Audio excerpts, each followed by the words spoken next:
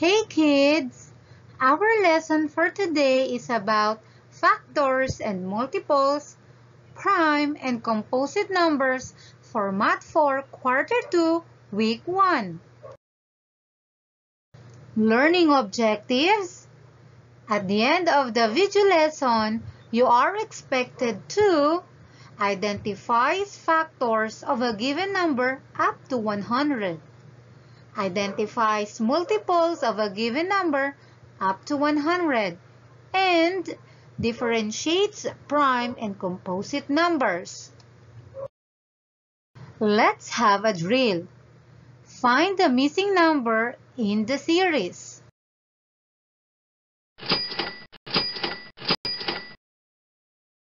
Let's see if your answer is correct. In the first set, 5, 10, what is the missing number? Correct, it's 15.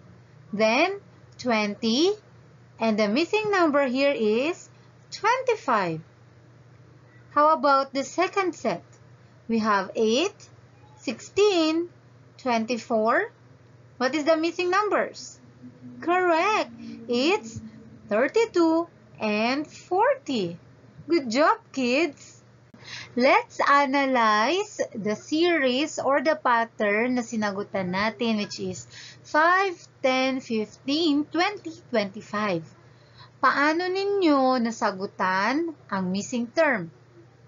Tama, pwedeng nasagutan nyo ito dahil ginamit ninyo ang skip counting by 5.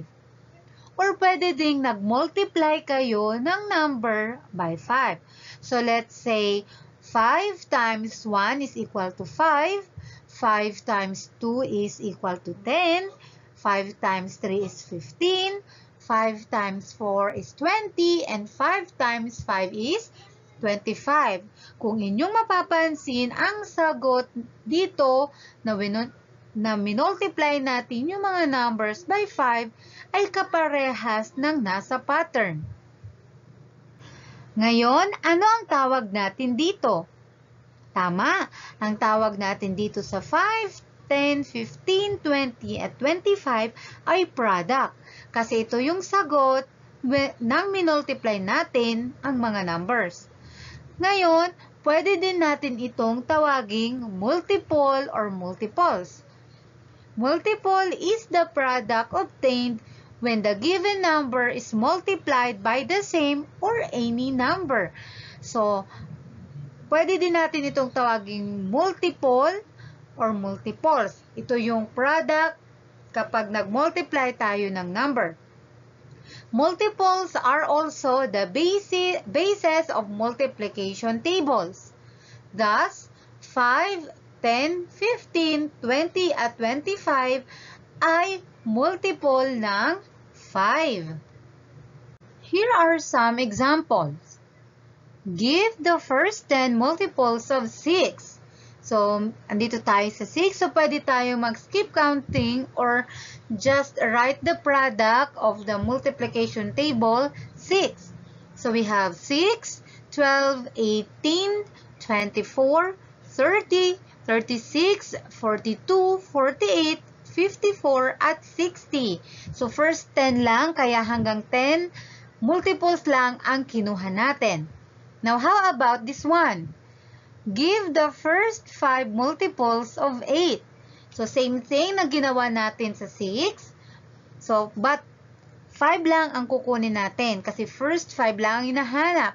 So, the multiples of 8 is 8, 16, 24, 32, at 40. So, ganun lamang kadali, kids, ang pagkuha or paghanap ng multiples ng given number. Let's have another drill. Find the product of the following numbers.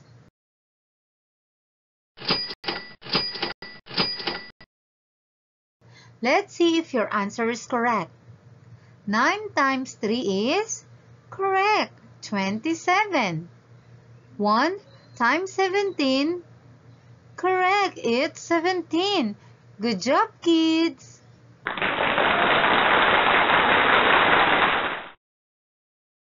Let's study the problem 9 times 3 is equal to 27. So, kanina diniscuss natin na ang sagot sa number na minultiply natin ay product or multiple. So, ang 27 ay ang product or ang multiple. Ngayon naman, ano ang kaya ang tawag natin sa 9 at 3? Tama, ang tawag natin dito ay factor. So, when we say factors, these are the numbers we multiply to get another numbers. Ito daw ang mga number na minomultiply natin para makuha ang product. So, ano-ano pa kaya ang mga number na kapag minultiply natin ay makakakuha ng product na 27? Tama. Ang 1 times 27 is equal to 27. Ang 3 times 9 na ginamit natin kanina or ang 9 times 3 ay 27. Ngayon, kukunin natin ang mga numbers na ito. Ano-ano ang mga ito? Tama, ito ang mga factors. Thus, ang factors ng 27 ay ang 1, 3, 9, at 27. Here is another example. Let's look for the factors of 12. So, paano natin hahanapin? Very simple lang, kids. Iisip tayo ng mga number or partner na numbers na kapag i-multiply natin, 12 ang magiging sagot. So, let's start with 1 times 12 is equal to 12. 2 times 6 is 12. 3 times 4 is 12. Meron pa ba? Wala na. Ngayon, kukunin natin ang 1, 2, 3, 4, 6, at 12. So, ito ang factors ng 12. Now, i-arrange natin siya from lowest to greatest. So, here it is. 1, 2, 3, 4, 6, at 12. Therefore, yan ang factors ng 12. Let's give the factors of the following numbers. Let's start with 19. What are the factors of 19? Correct. It's 1 times 19 is equal to 19. Meron pa ba? Wala na. So, ilalagay na natin ito dito. 1, 19. How about 18? Tama. So, the factors of it, so we have 1 times 18 is equal to 18. 2 times 9 is equal to 18. And 3 times 6 is equal to 18. So, i-arrange na natin ito from least to greatest. So, we have 1, 2, 3, 6, 9, and 18. Next is 23. Tama, it's 1 times 23 is 23. Meron pa ba? Wala na, so arrange ito natin. So 1, 23. How about 15? Tama. Ang factors nito ay we have 1 times 15 is equal to 15 at 3 times 5 is 15. Meron pa ba?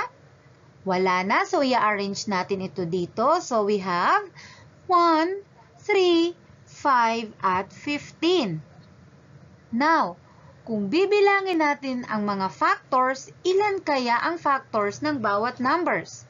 Sa 19, ilang factors meron ito? Tama, we have 1, 2. How about 18? We have 1, 2, 3, 4, 5, at 6. So, merong 6 factors ang 18. How about 23? We have 1, 2. So, may dalawa. And sa 15, merong 1, 2, 3, at 4 factors. Now, kung inyong mapapansin sa 19 at 23, pareha silang may dalawang factors, samantalang ang 18 at 15 ay merong 2 or more factors. Ang 19 at 23 ay halimbawa ng tinatawag nating prime numbers at ang 18 at 15 ay tinatawag nating composite number. Ano nga ba ang prime at composite? When we say prime numbers, these are number with only two factors, 1 and itself. So kung inyong natatandaan kanina, yung 19 at 23, may dalawa lamang itong factors, yung 1 at ang kanilang sarili. Here are other examples of prime numbers.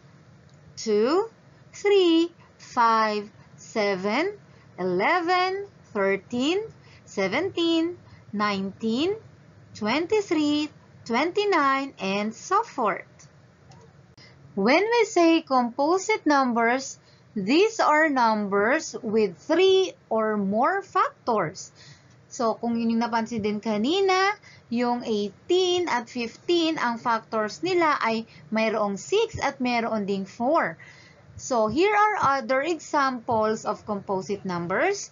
We have 4, 6, 8, 10, 12, 14, 16, 18, 20, 22, 24, and so forth. Ngayong alam na natin kung ano ang factors, multiples, prime at composite numbers, let's try to answer this. Give the factors of the following numbers.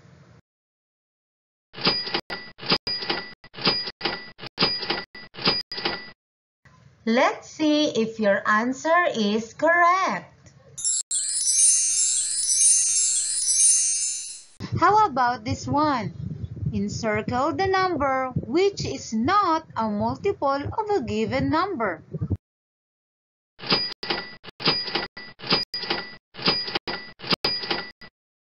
Let's see if your answer is correct. Let's try to answer this. Tell whether the given number is a prime number or a composite number.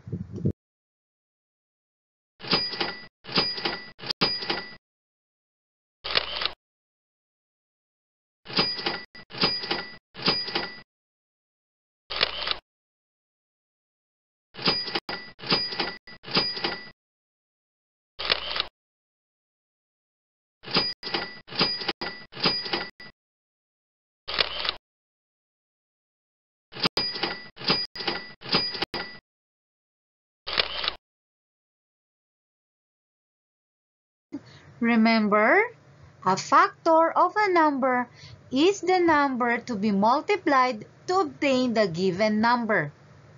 1 is a factor of every number, and every number is a factor of itself.